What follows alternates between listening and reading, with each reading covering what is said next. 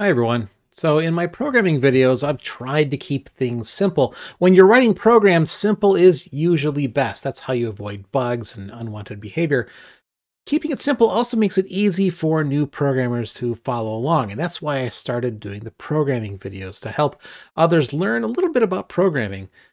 But in writing some of these demo programs, I actually made some things I think too simple. It's easy to follow, but it doesn't always mean good performance. So in this video, let's look at a few ways to optimize a program. So let me bring up a text editor so I can work here. I like to use the Fed editor, which you can install on FreeDOS 1.3 using FD Impulse. So I'll just type Fed and let's do a program here called area.c. So let me talk about define. So I can use the define statement in C. It's not something we've talked about in these videos before, but if you're an experienced programmer, you know about it. But if you're a beginner programmer, we haven't talked about it yet. So we can use a define statement in C to define a number or a constant. So for example, you've seen me use the include statement with the hash tag in front and include standard.io.h. But I can also do a define statement. And this allows me to define a parameter or something that's going to get replaced in the program later on. Like, for example, I might have a program where I need to do pi a couple of times, the number pi. And so I'll do define pi, which I usually would put this as all uppercase, and then 3.14159. I only need to go out a bit. And then if I write a program with that, so int main, and then making a program that says float area, and then also the circumference, and then the radius of my circle, which we'll just give it as 1.33 of whatever units. I can then calculate the circumference as 2 pi r. So that's going to be 2.0 times pi times the radius. Now I don't have to type in 3.14159 and maybe possibly get a typo there. I can just reference pi because I defined it up above. And then to calculate the area, well, it would be area is pi r squared. So in other words, it's pi times the radius times the radius. And then to print that out, let's just go ahead and finish this and do printf, a circle of radius that has an area of that. %f is the floating point. And then a new line there. And then the radius and the area.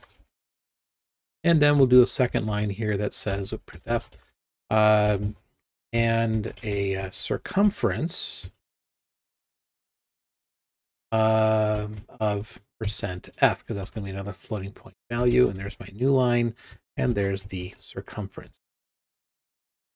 And then I return 0 back to the operating system and end my program. So you can see that I've used pi a couple of times in here for calculation. This is a very short program, but it does demonstrate how to use define. So if I compile this, let me go ahead and exit. So I'll do a file and then save and quit. Then I can do i16 GCC. That's our IA16 version of the GNU C compiler, i16 GCC using an output file of area.exe, and then the source code is area.c, and that will now compile a program that I can run as area. So there it is. A circle of radius 1.33 has an area of 5.55 and a circumference of 8.56. Although pi probably isn't a good example here because some compilers will define that for you, but you can see the point here about using define to replace one parameter with some kind of other value. Now you can use the same principle to replace a function. If you have a very short function, like a one-line function, you could use a define to replace that. And when you do that, it's called a macro. So let's do that another program here. Let's do a fed of a program called isodd.c. So let's say I'm writing a program where I need to know if a number is odd or even. I can write a simple function for that tests with modulo. So let me first of all do an include statement up here of my standard h. And then I'm going to define a function that's going to be an integer function called isodd. and it takes an argument that is an integer, and we'll just call it n. And it's going to return either a 0 or a 1, or at least a 0 or a non-zero to determine whether or not this is or is not an odd number. And I can use n modulo with 2. And so the percent is the modulo operator, and that's the remainder after division. So for any number, the modulo with 2 will be 0 for any even number, because dividing an even number by 2 leaves 0 as a remainder. So 0 modulo 2 is 0 because it's a remainder.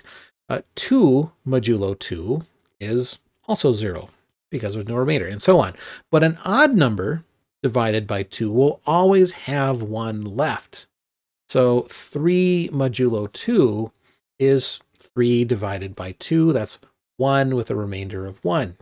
So the modulo is 1. 5 modulo 2 is 5 divided by 2, which is 2 with a remainder of 1.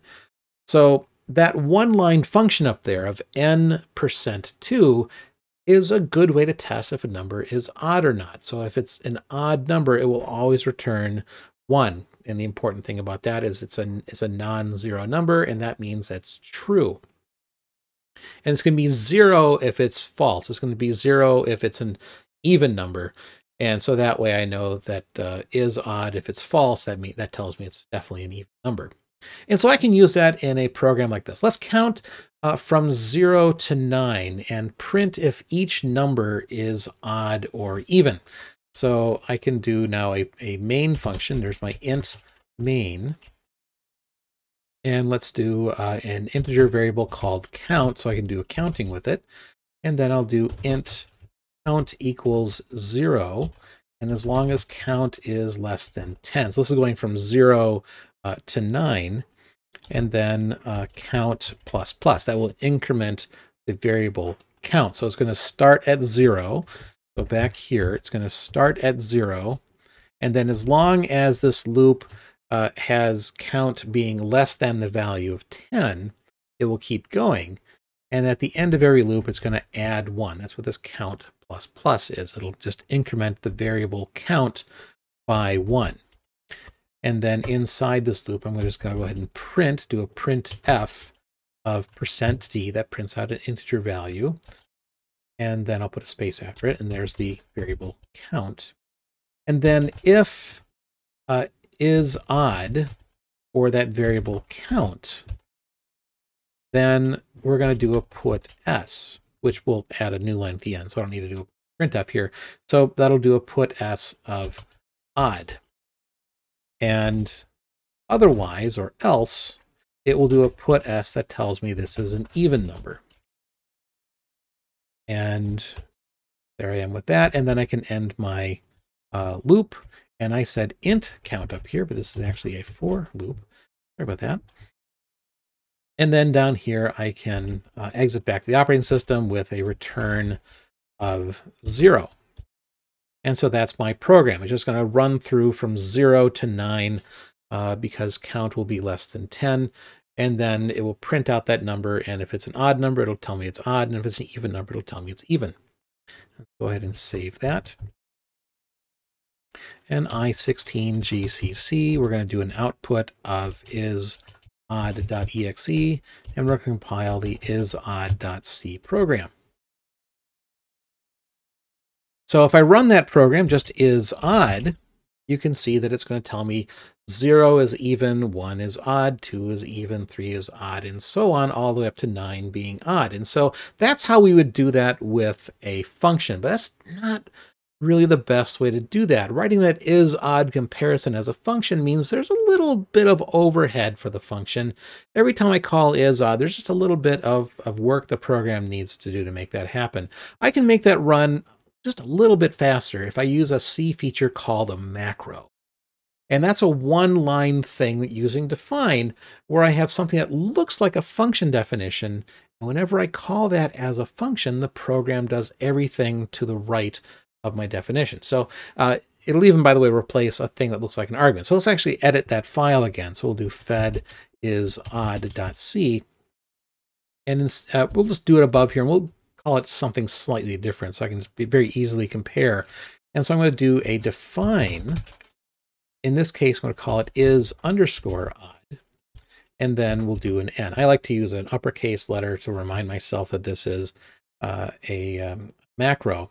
And then it's going to basically return, or it's going to replace any instance of is_odd with a parameter of n with n% 2. That's going to be n modulo 2. That's basically what we have in our is_odd function. Not basically, actually it is. It's going to return exactly this value. And so then all I need to do is down here in my function, I can just call is_odd, now replace that with is_odd. It's the same program. I'm just now replacing the is_odd function with a macro. And so every time my program is going to use is_odd, which is right here, it's going to replace it with n% 2, or in this case, because I'm calling it with count, it's going to do that with count% 2. And as I say up there, I like to put that in parentheses, of course, so that way when the stuff gets replaced, it doesn't mess up any evaluations or anything else I've got going on in my program. Now, this can run just a tiny bit faster than using a function. And if you're on a slower system, that can really mean a lot. Let's go ahead and actually compile this. So let's go and save and quit.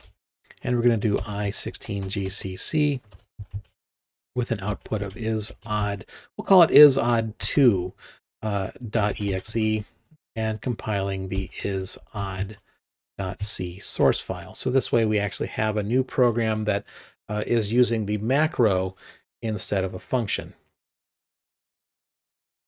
And so the programs are just a tiny bit smaller, but it's also not a very big difference here. So let's go ahead and now run this program is_odd2, and it does the same thing as I had before. So it's giving me 0 is even, 1 is odd, 2 is even, 3 is odd, all the way up to 9 being odd. And so it's just a tiny bit of memory overhead for functions. It doesn't add up a lot for a small program like this, but you can imagine if you have a larger program that's more complicated, using a macro here and there can actually save you a little bit of execution time. And that's one way that you can optimize programs when you're writing in C. So what did you think about this program? Would you like to see more about how to optimize programs? Let me know in the comments below. Thanks to everyone who supports me on Patreon. You really do make this channel happen. I use Patreon to help me take time away from my consulting practice so I can make these videos and to support the website. Some of you are supporting me at a higher level, and I want to say thanks to you here. Visit our website, join us on Facebook, follow us on Mastodon, and consider supporting me on Patreon. And don't forget to like and subscribe. Thank you.